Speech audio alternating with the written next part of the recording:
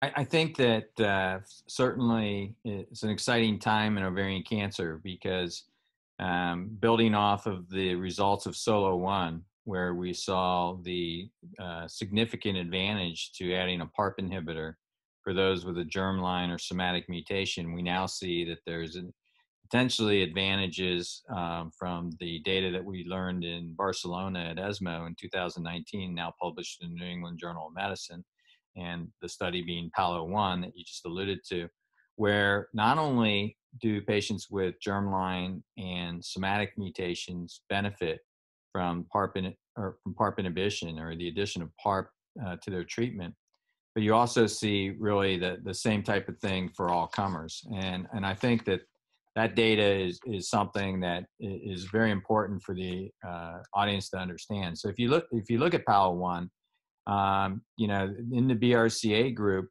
we saw a hazard ratio of 0.31, which compares very favorably to what we saw in Solo One, which was exactly the same essentially, where it was 0.3. So that's very reassuring. What's interesting though is, and I think a lot of people forget about this, with Palo One, you're not only comparing it to a control arm, but that control arm is an FDA approved active drug in the case of bevacizumab.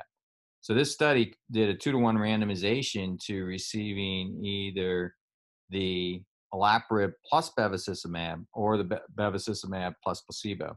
So in that placebo arm or the control arm, you actually had Bev, which we know very well is active. So very interesting in terms of looking at that. And then we have this whole concept of homologous recombination deficiency. So these are patients that don't have a germline or somatic mutation, but have other genes and other pathways where they have the phenotype as if they had a BRCA mutation.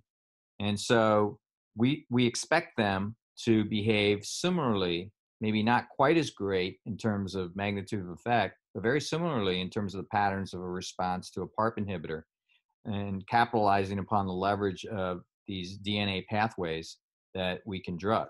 And so indeed, if you look at the results from Palo 1, if you look at the HRD population that included those that had a BRCA mutation, we didn't see really much movement. So 0.31, right, for the BRCA mutated, it only went up to 0.33 if you took all the HRD patients. And what's interesting is if you pull out those BRCA patients, so now you don't have those in your group, and you're just looking at HRD alone. So these are patients who have exhibited homologous recombination deficiency. And we pull out those with a BRCA mutation, either somatic or germline, you still see a significant effect.